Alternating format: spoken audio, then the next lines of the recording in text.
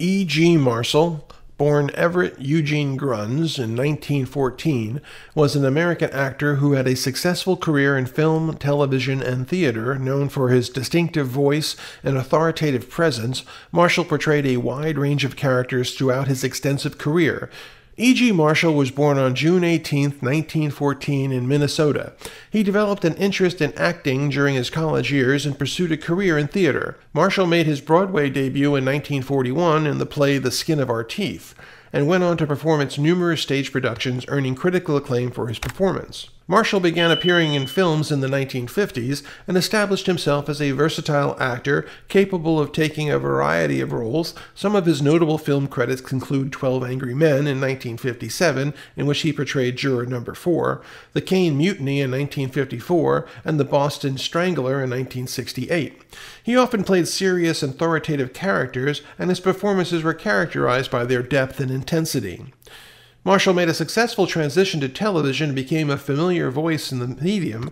He appeared in numerous TV shows and miniseries, showcasing his versatility as an actor. One of his most notable television roles was as Lawrence Preston in the legal drama series The Defenders in 1961 to 1965, for which he received critical acclaim and multiple Emmy Award nominations. Marshall continued to work in television throughout his career, making guest appearances on various shows and starring in TV movies and miniseries. He also had a recurring role as the narrator in the acclaimed anthology series Mystery on PBS. Despite his success in film and television, Marshall maintained a strong connection to the stage. He appeared in numerous Broadway productions throughout his career and received Tony Award nominations for his performances in plays such as The Crucible and The Iceman Cometh. Marshall's talents and contributions to the performing arts were recognized with several awards and honors. He received a star on the Hollywood Walk of Fame and was inducted into the American Theater Hall of Fame and received the National Medal of Arts in 1993. E.G. Marshall was married to Helen Wolfe from 1939 until his death in 1998. They had 3 children together.